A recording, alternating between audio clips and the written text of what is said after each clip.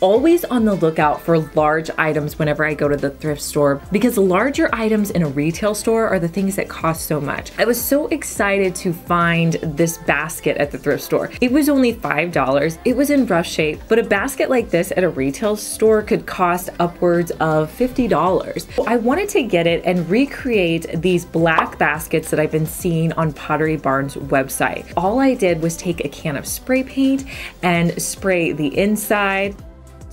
I also sprayed the outside. I let that dry and then I came back in for a second coat. These are great to add in floor plants and they really make a statement, and I think this looks so great in my front room.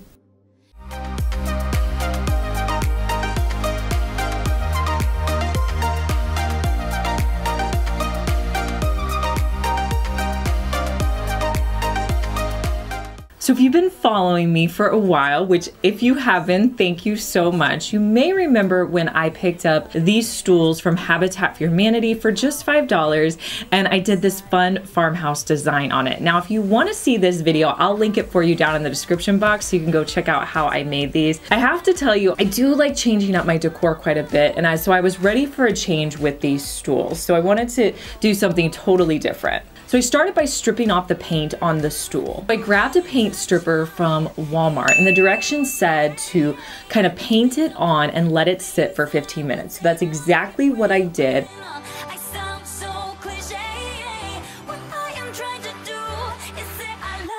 After 15 minutes, I came back in and scraped off the paint. Now this took off most of it, but I did have to come in and do a second coat with the stripper. So I kind of repeated that whole same process, stripping off the paint.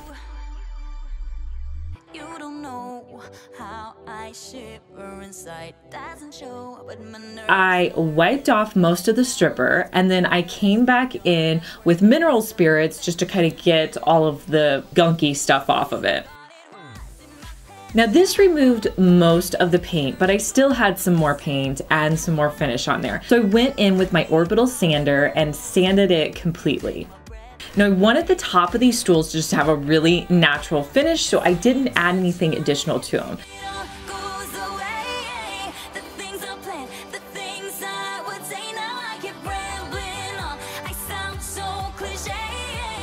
With the legs, I came in with a chalk paint because, again, chalk paint just holds really well. These stools get a ton of wear and tear from my kids, so I'm going to be using 2 coats of a bare chalk paint on these stools, making sure that I coat them really well.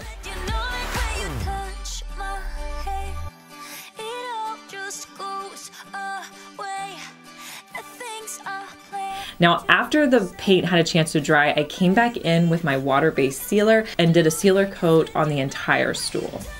The only cost I had was to remove the paint as well as the paint that I used for these, and I think it gives a whole new look to my kitchen.